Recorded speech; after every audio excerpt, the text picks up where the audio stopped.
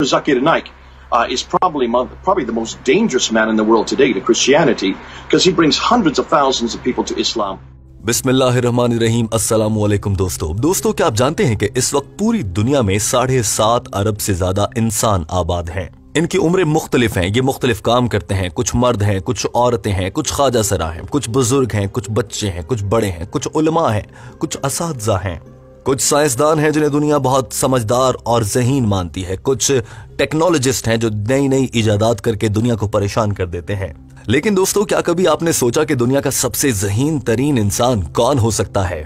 आज हम आपको उस ज़हीन तरीन इंसान से मिलवाने जा रहे हैं जिनका नाम है जनाब डॉक्टर जाकिर नाइक साहब। आपको ये जानकर बहुत खुशी और फख्र महसूस होगा कि मुसलमानों के मुबल्लिग, आलिम और मुसलमानों के सबसे बड़े ये रहनुमा जनाब डॉक्टर जाकिर नाइक किस तरह से दीन इस्लाम की खिदमत कर रहे हैं और अपनी मौत के बाद का भी इंतजाम कर रखा है कि कैसे डॉक्टर जाकिर नाइक के दुनिया से जाने के बाद दीन इस्लाम की तबलीग का अमल जारी रह पाएगा। दोस्तों, हाल ही में एक लाइव स्ट्रीमिंग सेशन के दौरान 2 ईसाई तज्जियाकार आपस में गुफ्तगू कर रहे थे, जिनमें से एक का नाम जे स्मिथ है। ये बहुत मशहूर तज्जियाकार हैं और दुनिया इनके तज्जियों और तबसरों पर अमल करती है और उसे गौर से सुनती है। जे स्मिथ ने अपनी गुफ्तगू में क्या कहा वो आपको बताएंगे और साथ में आपको ये बताएंगे कि डॉक्टर जाकिर नाइक ने कौन सा जदीद निज़ाम इस्तेमाल किया है जिसके तहत डॉक्टर जाकिर नाइक इस दुनिया से जाने के बाद भी दीन इस्लाम की तबलीग ठीक उसी तरह करते रहेंगे जैसे वो आज अल्हम्दुलिल्लाह जिंदा होते हुए कर रहे हैं। लेकिन दोस्तों, उस सब की जाने बढ़ने से पहले कुछ मालूमात जान लेना बहुत जरूरी है। याद रखिए कि दुनिया की आबादी लगभग 7.5 अरब है। उनमें से तकरीबन 2.5 अरब लोग ईसाई हैं, तकरीबन 1.8 यानी कि लगभग 2 अरब लोग मुसलमान हैं और उसके बाद तीसरे नंबर पर जो सबसे बड़ा मजहब है वो हिंदुइज्म है, जिसकी तादाद लगभग 1.2 अरब लोग हैं। लेकिन दोस्तों, डॉक्टर जाकिर नाइक की वजह से दुनिया भर के ईसाइयों को यह खतरा है कि शायद दुनिया में सबसे ज्यादा फॉलो किए जाने वाला मजहब ईसाइयत बहुत जल्द इस्लाम से पीछे रह जाएगा, क्योंकि इस्लाम को लगभग 2 अरब लोग जबकि ईसाइयत को सिर्फ 2.5 अरब लोग फॉलो करते हैं। यानी 0.5 अरब के फर्क से इस्लाम दुनिया में फॉलो किया जाने वाला दूसरे नंबर पर मजहब है। और इस 0.5 अरब का फर्क मिटाने के लिए डॉक्टर जाकिर नाइक ने दिन रात एक कर रखा है। यही वजह है कि ईसाई तज्जियाकार और पंडित और पादरी आज परेशान नजर आते हैं।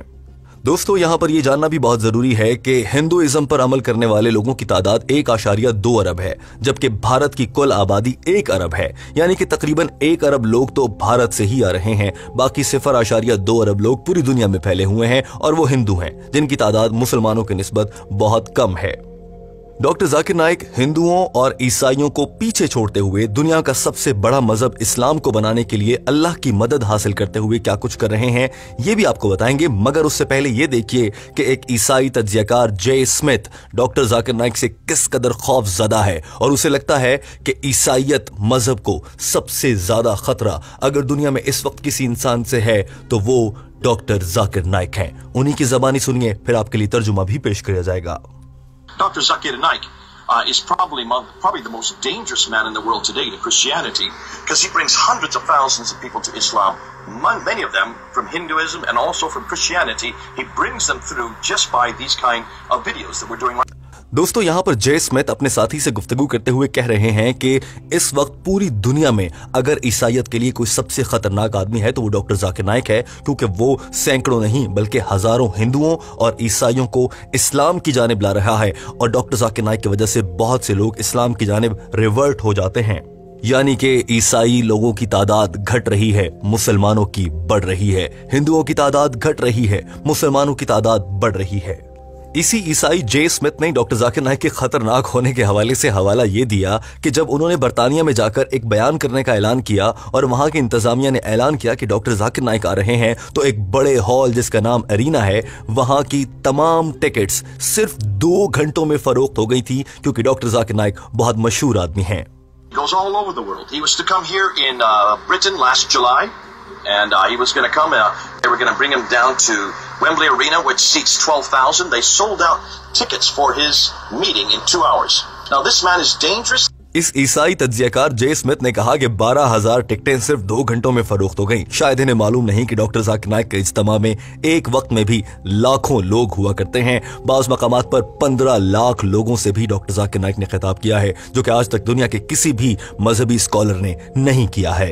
जे स्मिथ की जानिब से डॉक्टर जाकिर नाइक को खतरनाक समझने की एक वजह यह भी है कि डॉक्टर जाकिर नाइक का मुख्तलिफ जबानों पर उबूर है। दोस्तों याद रखिए कि जबानें इंसान को बहुत कुछ सिखाती हैं, और अगर किसी इंसान को मुख्तलिफ जबानों पर उबूर हो तो वो दुनिया को हिला कर रख सकता है। यही डॉक्टर जाकिर नाइक कर रहे हैं, और इसी जे स्मिथ को यह भी खदशा है क्योंकि डॉक्टर जाकिर नाइक को मुख्तलिफ मज़ाहिब पर भी उबूर है। उन्हें बाइबल, गीता, भगवत गीता, दीगर तमाम मजहबी किताबों पर उबूर और मन का हासिल है। इस शख्स को लगता है कि इसलिए भी डॉक्टर जाकिर नाइक बहुत खतरनाक हैं। इसके अल्फाज सुनिए। For his meeting in 2 hours. Now this man is dangerous. This man is enormously popular. He knows Urdu, he knows Hebrew, he knows Greek, he knows English, he knows Arabic. He has memorized much of our Bible by heart.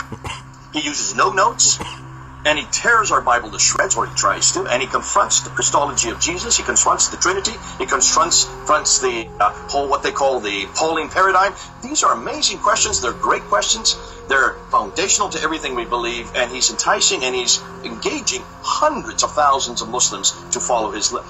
J Smith यहाँ पर कह रहे हैं कि doctor Zakir Naik को उर्दू आती है, हिंदी आती है, इंग्लिश आती है, हिब्रू आती है, अरबी जबान आती है, और यही नहीं बल्कि उन्हें इस बात पर भी दुख हो रहा है कि डॉक्टर जाकिर नाइक को पूरी बाइबल जबानी याद है। शायद इन्हें मालूम नहीं कि डॉक्टर जाकिर नाइक को सिर्फ बाइबल नहीं, यहूदियत, पारसी, बुद्ध मत, ईसाइयत, हिंदू मत, इस्लाम, अल्हम्दुलिल्लाह, इन सभी मज़ाहिब की सभी किताबों के बारे में मुकम्मल इल्म है। ये शख्स यहाँ पर यह भी कहता है कि वो कुछ नोट्स नहीं लेते, यानी कि वो हाथ में कागज और पेन नहीं रखते। उनकी यादाश्त इतनी तेज है कि वो सब कुछ याद रख लेते हैं।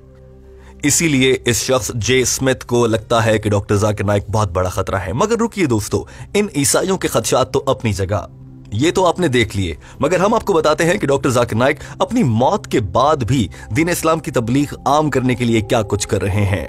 दोस्तों डॉक्टर जाकिर नाइक जहां भी खिताब करते हैं और जिस भी इज्तिमा में मौजूद होते हैं, आपने देखा होगा कि वहां पर टेक्नोलॉजी का इस्तेमाल बहुत अच्छा होता है।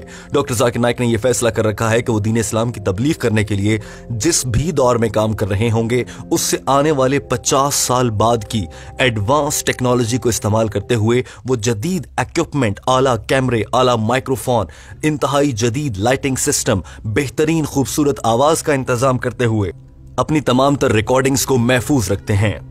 डॉक्टर जाकिर नाइक की ये रिकॉर्डिंग्स आज के दौर में, जैसे कि आजकल साल 2021 है, मगर डॉक्टर जाकिर नाइक 2071 के हिसाब से टेक्नोलॉजी इस्तेमाल कर रहे हैं। इसकी वजह यह है कि जब साल 2071 के लोग डॉक्टर जाकिर नाइक की यूट्यूब पर या दीगर प्लेटफॉर्म्स पर वीडियोस को आज से 50-60 साल बाद देखेंगे तो उन्हें लगेगा कि ये इसी दौर की वीडियोस हैं, उन्हें लगेगा कि ये उनके हिसाब से हैं। यही वजह है कि वो लोग दीन इस्लाम की जानिब कम से कम उसको सुनना और समझना शुरू करेंगे।